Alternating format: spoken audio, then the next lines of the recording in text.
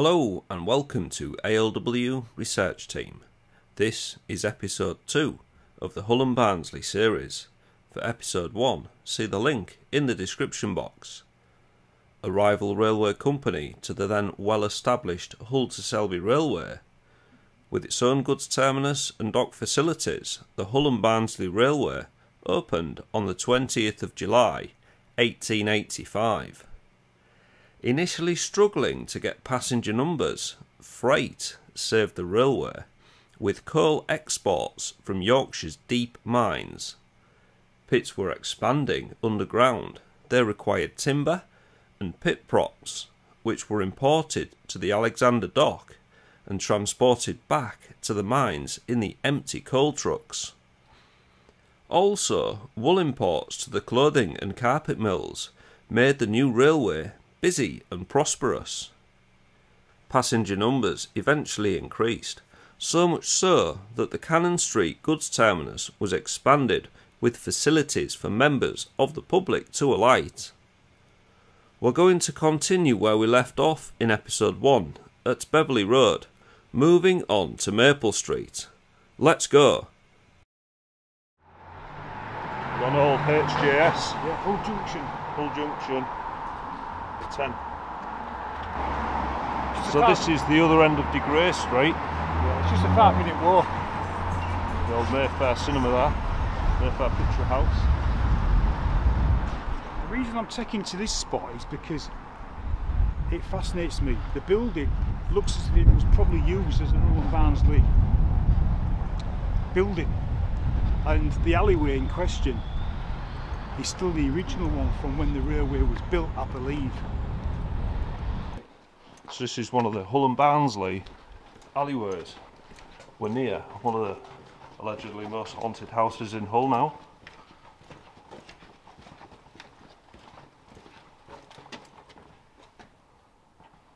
What's that? Paving company.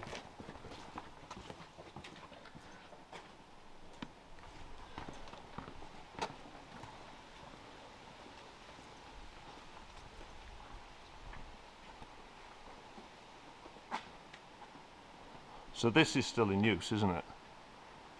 Yeah, that's the Hull Docks branch still.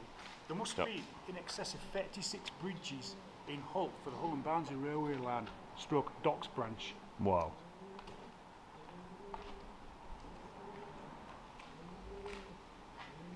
The reason I've brought you down here is because of that building there. That does look quite sinister. Not just sinister, but I believe it had something to do with the railway. Yeah, it's got the sort of loading bays on it. Yeah. And the wooden oak beams acting as lintels. Looks very old indeed. Unless we see some old pictures. Maple Street in Hull. It's a brilliant shot, and we've got a retaining wall again there, edging the embankment, because this was an elevated railway. Most of it was elevated, wasn't it? In Hull area it was. Yeah, all the way to Little Wheaton, then it started going under. Yes. One of the deepest, I think it was 83. The Little Wheaton cutting was 83 feet deep. The cutting now is completely filled in at Little Wheaton. Oh no, I mean, like the railway back in the day, there'd be no fencing like that. It's just walls like this. It was only Network Rail that got excited about Palisade. They put Palisade everywhere. But before then it was just, well, you didn't go on it because it was a railway and you got run over. Back to the car then. Yeah. So we're just on Neptune Street in Hull now. And just here, recently rediscovered during some demolition works, that is a railway arch just in there.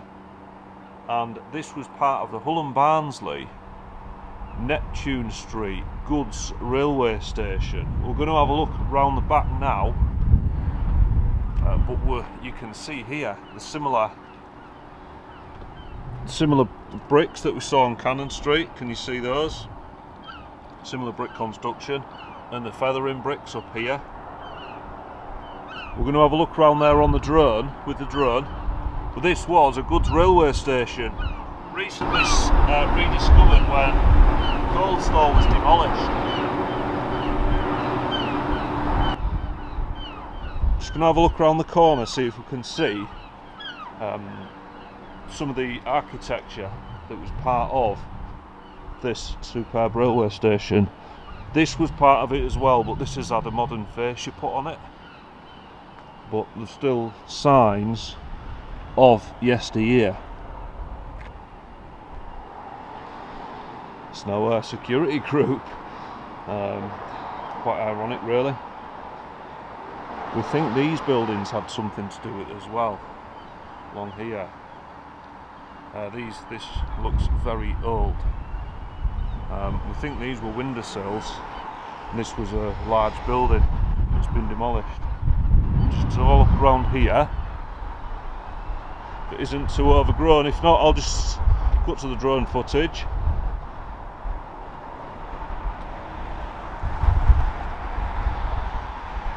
Look around here, you'll start to see. This entire yard was used for exporting coal by the Hull and Barnsley Railway. After closure, a local scrap merchant used this area to cut up steam locomotives from all over the nation until the 1970s, when these buildings were converted into cold storage. Neptune Street, Hull and Barnsley Goods Railway Station, recently rediscovered. You can see the large arches where the railway engines would pass through.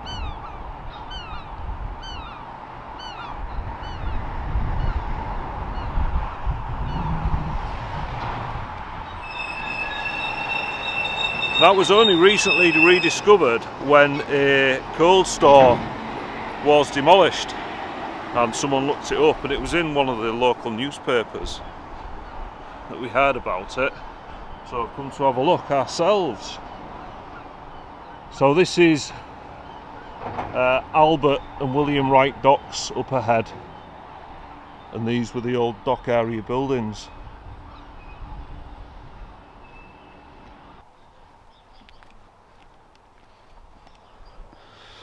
Right, so we're in Anlaby now, and we're on the site of what used to be Springhead railway sidings. Behind me, just in there used to be Springhead Halt, which was a small railway halt just in there. Then there was a little bridge here. I'll try and put an old photograph of the halt up, and up here was the railway sidings. Now I believe this big lump here that we're on, this was the embankment that was dug out and dumped here. Now all this material here was dug out from that side when they built Summer Bridge doors. So they've dug it away and dumped it here. That's why there's this big lump of ground. Dave, I bet this was the embankment. This was the embankment. And they've dug it out from over there and put it over here. Dumped it here, out the way. Yeah, to get rid of it. Get rid of it. And I think that part that they've left, looking at how it's shaped at the top, I think that's actually brick or stone. I think that would have been part of the railway tunnel bridge. or the bridge. Yeah, there was a bridge over this road. And because that was solid, it was too hard to demolish. They just couldn't be bothered and left it. Yeah. Springhead Halt was just there, and that halt was for the workers for that old water pumping station there. It was also a goods halt for unloading goods, and then the railway carried on that way towards Ripplingham. There was a 5-arch viaduct at Ripplingham, and that was beyond the Willoughby and Carcalla station.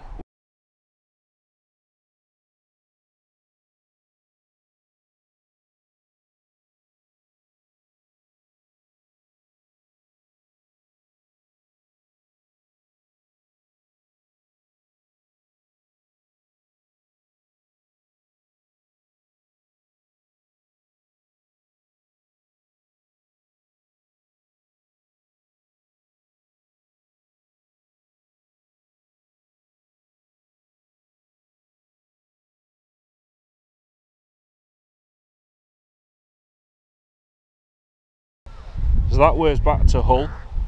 Can you see there's some little vertical posts over there? That is the dock where we were earlier.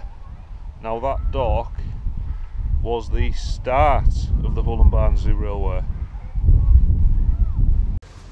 This is the old railway track bed. Embankment. Yeah, you can see how the embankment drops off there. This would have been it. The old track bed. It's sadly just a footpath in the bushes now. There's some bricks, railway infrastructure. Very little to make out, to be honest, of what was once the railway. There's no signs of any telegraph poles or anything for signalling, cables, so like that's all gone. Curves a little bit there. So, I mean, the railway itself wouldn't have curved that sharply. No, I think from the there track to bed here. was more here. Yeah. So we're in Willoughby now. Willoughby Square is that way. Willoughby and Kirkella Station used to be just the other side of the road here, and this area was embankment, and there was a road bridge just at the end of the just at the end of there. There's a road, and there was a road bridge over that. The railway station was just where those buildings are over there. This public footpath still remains, and we're going to go up here. So this is a public area. I'm going to go up here and have a look what's left. So this was the track bed of the Hull and Barnsley Railway. In front of us that way, that is Hull. The next station stop along this way was Springhead Halt and Springhead Sidings. I believe if we walk far enough we end up, there is a railway bridge up here, so we'll go along and see if we can find it. Feels like the embankment's actually getting taller And narrower. It is a bit of an inclined bit feel of it, yeah. Yeah, I feel like we're going uphill. Yeah.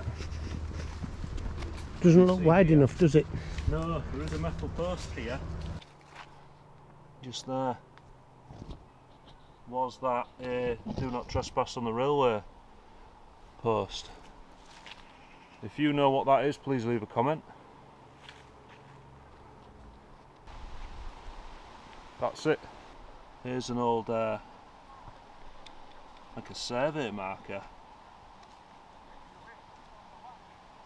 If anybody knows what that is, please leave a comment. It says OSCP, I believe it says.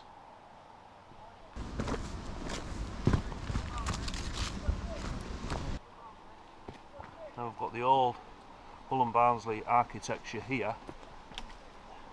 This railing, steel railing over this walkway. Dave's down at the bottom there. Let's make our way down to him. And that's the bridge, it goes under the embankment. That is one of the playing fields in Anlaby, and this is a quaint little footway underneath the railway. So the railway embankment above, that way to Springhead Halt, that way to Willoughby and Kirkella. Underneath here we can see the brick arches. It is in good condition. There is a bit of surface erosion, but I think that's been done mechanically. Someone's hit that. This has been slightly weathered. We can see some more vandalism here. Well, someone's been chipping away at it for some reason. I've really no idea why you'd do that. The magnificent arch, built to support the railway above. There's been a bit of damage here where something's hit it. And we can also see, interestingly here, this part has been rendered. In the past it's had a render applied to it to protect the bricks. And renders come away over time, and you can even see where the render's been painted. I've never seen that before on a railway bridge where they've rendered it. If there's any render on here. No render, but this has been painted green. It was rendered, look. Yeah, it has been rendered. I've never seen rendering on brickwork like that.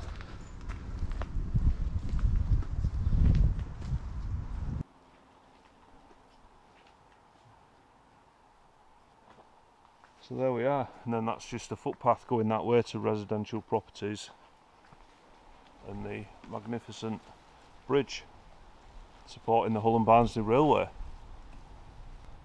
Right, so we're going to go back up onto the railway embankment and make our way back to the car. I'm going to take you to a site where there used to be 5 arches over Westfield Road. Sadly it was demolished in the 1970s, but we're going to take you to the site anyway and just show you what used to be there. Cool. We've left the train station car park and we're now on the road. Now this road, the railway embankment, is just to your left there. That was where Willoughby and Kirkcallar station was. Now as we're driving along this road readopted where the railway line ran, which was along here, and when the road stops climbing, that is when the railway then verged off to the left again. Just about here, the railway embankment started to go off to the left, and in a moment we'll see a roundabout and a Lidl supermarket, and the railway ran through the Lidl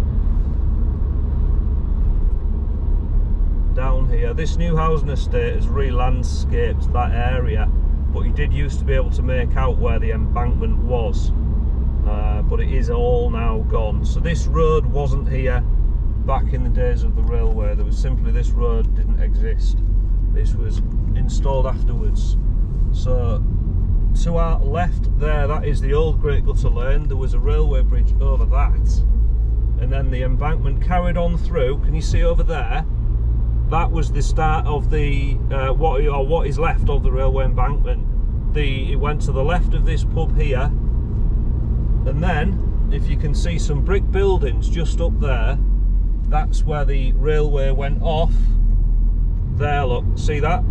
That was the railway went off that way to Ripplingham Road, which we are now going to. And we're going to show you where a viaduct used to be. I believe the road is actually called Westfield Road. The railway now,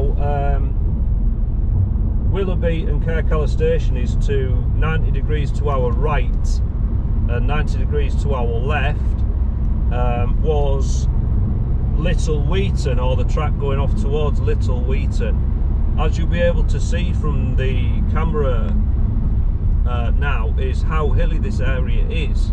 Now this is why the railway was elevated, so it gave it a flat plane to run on, because as many of you will know, railways and hills aren't a good combination. Now what we're going to try and do is pull over somewhere, because the actual existence of the railway line is just to our left and right.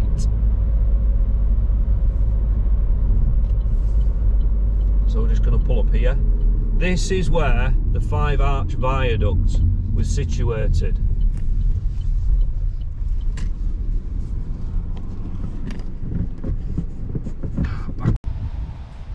So we're just on Westfield Road now, between Cottingham and South Cave.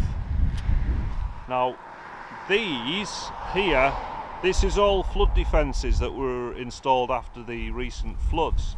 Now they've even called these Railway North Lagoon and Railway South Lagoon, so they're still referring to the railway that was here. And just here there used to be a 5 arch viaduct, which is now demolished. I believe it was demolished in the 1970s. Now a long time ago you could drive along the old railway embankment, but it's all sealed off now, and I think it's used as a works of some kind.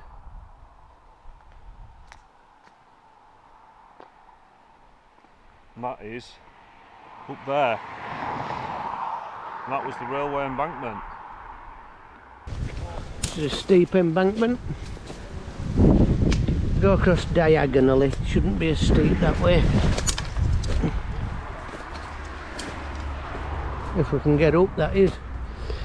My legs aren't what they used to be. Oh, there's our old railway sleeper, look. Yeah, looking a bit worse for wear. A bit rotten. It's alright climbing up this banking, but it's so brambly at the top and I can't get onto embankment itself. It'll be a bit of a waste.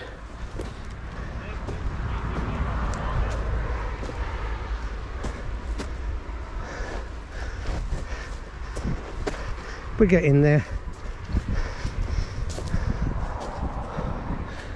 Sadly, the foliage is looking a bit thick. Wow.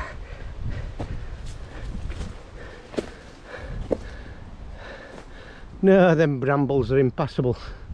You fool! There's that railway sleeper again.